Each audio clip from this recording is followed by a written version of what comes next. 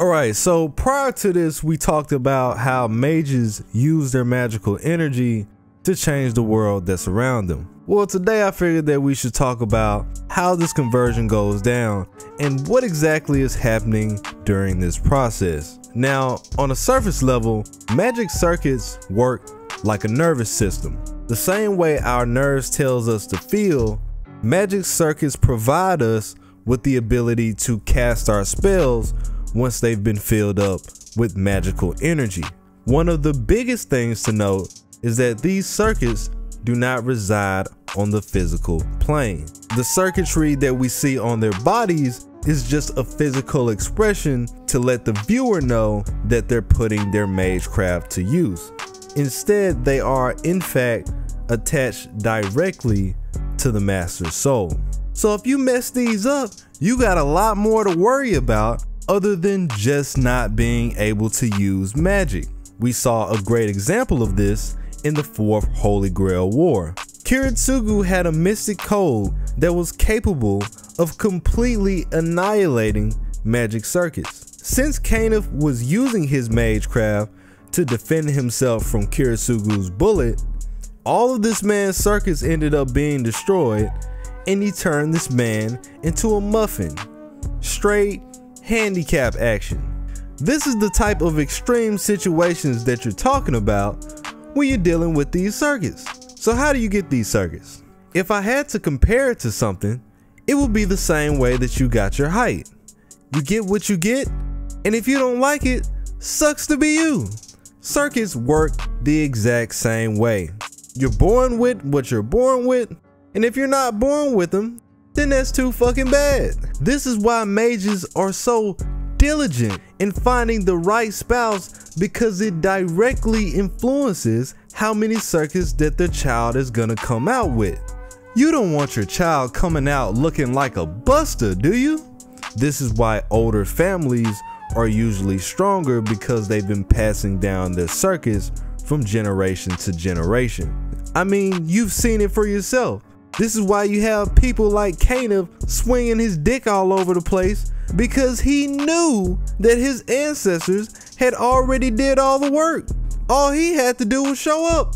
Whereas you have someone like Waver and Shiro who didn't have these things given to them and really had to grind it out the mud, and still turned out a force to be reckoned with. Okay, Waver does still kind of suck at being a mage, but you get what I mean. Your line also influences the grade of the circuits, right? 20 magic circuits for Ren is not 20 magic circuits for Shiro, because albeit the Muramasa situation, Ren comes from a prestigious line.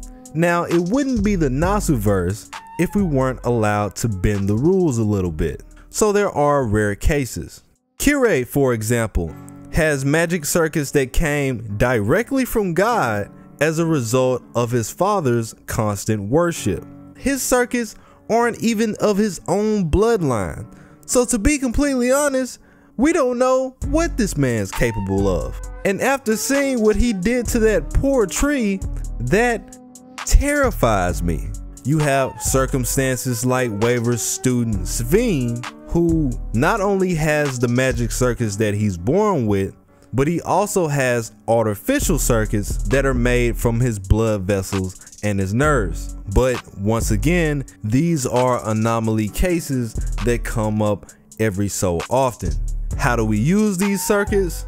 Well, I'll definitely tell you that there's a wrong way to tap into your circuits. See, these magic circuits come with a trigger. You're supposed to turn the trigger on that gives you access to your circuits and leave it on for good. But Shiro specifically was half taught in magecraft. What we come to find out in the Fate route was that instead of turning his actual circuits on like he was supposed to, he was using his real nerves in their place and frying his body every time he put them to use. Very dangerous, could possibly kill you. I wouldn't suggest it unless you're an absolute madman. Each master also have their own mental trigger that's associated directly with that person.